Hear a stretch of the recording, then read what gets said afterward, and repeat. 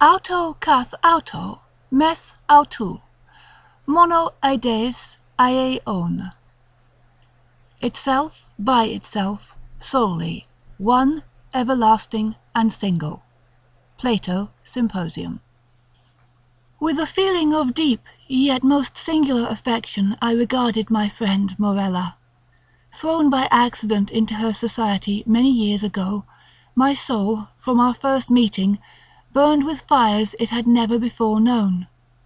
But the fires were not of Eros, and bitter and tormenting to my spirit was the gradual conviction that I could in no manner define their unusual meaning, or regulate their vague intensity. Yet we met, and fate bound us together at the altar, and I never spoke of passion, nor thought of love. She, however, shunned society, and attaching herself to me alone, rendered me happy. It is a happiness to wonder. It is a happiness to wonder. It is a happiness to dream. Morella's erudition was profound. As I hope to live, her talents were of no common order. Her powers of mind were gigantic.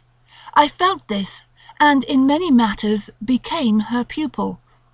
I soon, however, found that, perhaps on account of her Presburg education, she placed before me a number of those mystical writings which are usually considered the mere dross of the early German literature. These, for what reason I could not imagine, were her favourite and constant study, and that in the process of time they became my own should be attributed to the simple but effectual influence of habit and example. In all this, if I err not, my reason had little to do. My convictions, or I forget myself, were in no manner acted upon by the ideal, nor was any tincture of the mysticism which I read to be discovered, unless I am greatly mistaken, either in my deeds or in my thoughts. Persuaded of this, I abandoned myself implicitly to the guidance of my wife, and entered with an unflinching heart into the intricacies of her studies. And then, when poring over forbidden pages, I felt a forbidden spirit enkindling within me. Morella would place her cold hand upon my own, and rake up from the ashes of a dead philosophy some low, singular words, whose strange meaning burned themselves in upon my memory. And then, hour after hour, would I linger by her side, and dwell upon the music of her voice, until at length its melody was tainted with terror, and there fell a shadow upon my soul, and I grew pale, and shuddered inwardly at those two unearthly tones. And thus joy suddenly faded into horror, and the most beautiful became the most hideous, as Hinnon became Gehenna.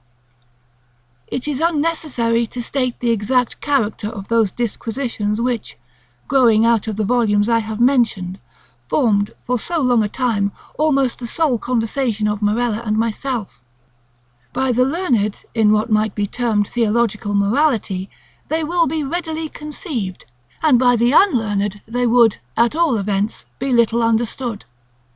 The wild pantheism of Fichte, the modified Paligenesia of the Pythagoreans, and above all, the doctrines of identity as urged by Schelling, were generally the points of discussion presenting the most of beauty to the imaginative Morella.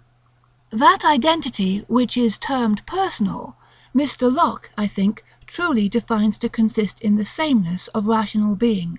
And since by person we understand an intelligent essence having reason, and since there is a consciousness which always accompanies thinking, it is this which makes us all to be that which we call ourselves, thereby distinguishing us from other beings that think, and giving us our personal identity. But the principium individuationis, the notion of that identity which at death is or is not lost for ever, was to me at all times a consideration of intense interest, not more from the perplexing and exciting nature of its consequences than from the marked and agitated manner in which Morella mentioned them. But indeed, The time had now arrived when the mystery of my wife's manner oppressed me as a spell. I could no longer bear the touch of her wan fingers, nor the low tone of her musical language, nor the lustre of her melancholy eyes. And she knew all this, but did not upbraid. She seemed conscious of my weakness or my folly, and smiling, called it fate. She seemed also conscious of a cause, to me unknown, for the gradual alienation of my regard, but she gave me no hint or token of its nature. Yet was she woman, and pined away daily. In time the crimson spot settled steadily upon the cheek, and the blue veins upon the pale forehead became prominent, and one instant my nature melted into pity, but in the next I met the glance of her meaning eyes, and then my soul sickened, and became giddy with the giddiness of one who gazes downward into some dreary and unfathomable abyss. Shall I then say that I longed with an earnest and consuming desire for the moment of Morella's decease? I did, but the fragile spirit clung to its tenement of clay for many days, for many weeks and irksome months, until my tortured nerves obtained the mastery over my mind, and I grew furious through delay, and, with the heart of a fiend, cursed the days and the hours and the bitter moments which seemed to lengthen and lengthen as her gentle life declined, like shadows in the dying of the day. But one autumnal evening, when the winds lay still in heaven, Morella called me to her bedside. There was a dim mist over all the earth, and a warm glow upon the waters, and, amid the rich October leaves of the forest, a rainbow from the firmament had surely fallen. "It is a day of days," she said as I approached. "A day of all days, either to live or die. It is a fair day for the sons of earth and life. Ah, more fair for the daughters of heaven and death." I kissed her forehead, and she continued, "I am dying, yet shall I live. Morella! The days have never been when thou couldst love me, but her whom in life thou didst abhor, in death thou shalt adore. Morella! I repeat, I am dying, but within me is a pledge of that affection, ah, how little, which thou didst feel for me, Morella. And when my spirit departs, shall the child live, thy child and mine, Morella's. But thy days shall be days of sorrow, that sorrow which is the most lasting of impressions, as the cypress is the most enduring of trees. For the hours of thy happiness are over, and joy is not gathered twice in a life, as the roses of Paestum twice in a year. Thou shalt no longer then play the Teian with time, but being ignorant of the myrtle and the vine, thou shalt bear about with thee thy shroud on the earth, as do the Mussulmen at Mecca." "Morella!" I cried, "Morella, how knowest thou this?" But she turned away her face upon the pillow, and a slight tremor coming over her limbs, she thus died, and I heard her voice no more. Yet, as she had foretold, her child, to which in dying she had given birth, which breathed not until the mother breathed no more, her child, a daughter, lived. And she grew strangely in stature and intellect, and was the perfect resemblance of her who had departed, and I loved her with a love more fervent than I had believed it possible to feel for any denizen of earth. But ere long, the heaven of this pure affection became darkened, and gloom and horror and grief swept over it in clouds. I said the child grew strangely in stature and intelligence. Strange indeed was her rapid increase in bodily size, but terrible, oh, terrible, were the tumultuous thoughts which crowded upon me while watching the development of her mental being.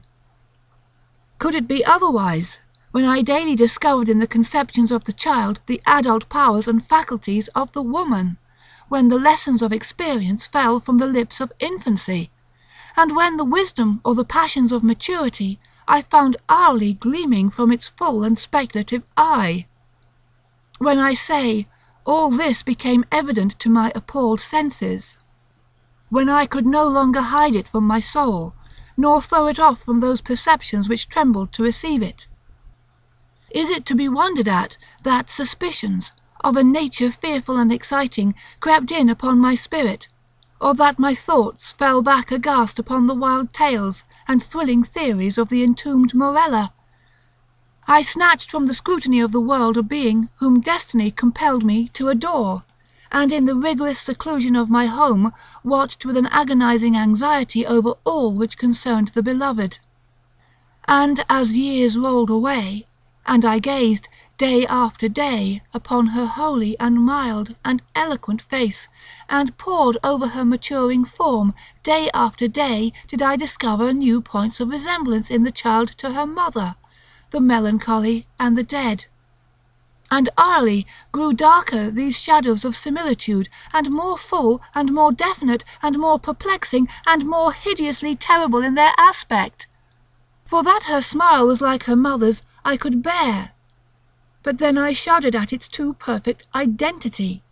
That her eyes were like Morella's I could endure, but then they too often looked down into the depths of my soul with Morella's own intense and bewildering meaning.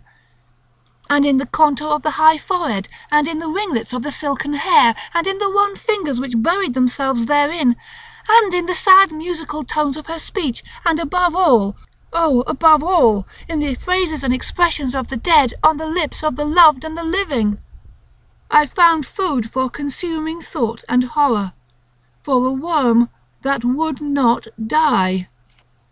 Thus passed away 2 lustra of her life, and as yet my daughter remained nameless upon the earth. My child and my love were the designations usually prompted by a father's affection, and the rigid seclusion of her days precluded all other intercourse. Morella's name died with her at her death. Of the mother I had never spoken to the daughter. It was impossible to speak. Indeed, during the brief period of her existence, the latter had received no impressions from the outward world, save such as might have been afforded by the narrow limits of her privacy. But at length the ceremony of baptism presented to my mind, in its unnerved and agitated condition, a present deliverance from the terrors of my destiny. And at the baptismal font I hesitated for a name. And many titles of the wise and beautiful, of old and modern times, of my own and foreign lands, came thronging to my lips, with many fair titles of the gentle and the happy and the good. What prompted me then to disturb the memory of the buried dead? What demon urged me to breathe that sound which in its very recollection was wont to make ebb the purple blood in torrents from the temples to the heart? What fiend spoke from the recesses of my soul, when, amid those dim aisles and in the silence of the night, I whispered within the ears of the holy man the syllables, "Morella"? What more than fiend convulsed the features of my child, and overspread them with hues of death, as startling as that scarcely audible sound, she turned her glassy eyes from the earth to the heaven, and falling prostrate on the black slabs of our ancestral vault responded, "I am here."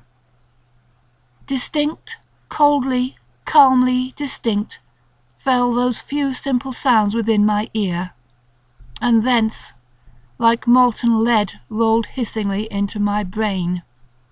Years may pass away, but the memory of that epoch, never. Nor was I indeed ignorant of the flowers and the vine, but the hemlock and the cypress overshadowed me night and day, and I kept no reckoning of time or place, and the stars of my fate faded from heaven, and therefore the earth grew dark, and its figures passed by me, like flitting shadows, and among them all I beheld only Morella. The winds of the firmament breathed but one sound within my ears, and the ripples upon the sea murmured evermore, Morella. But she died, and with my own hands I bore her to the tomb. And I laughed with a long and bitter laugh as I found no traces of the first in the charnel where I laid the second, Morella.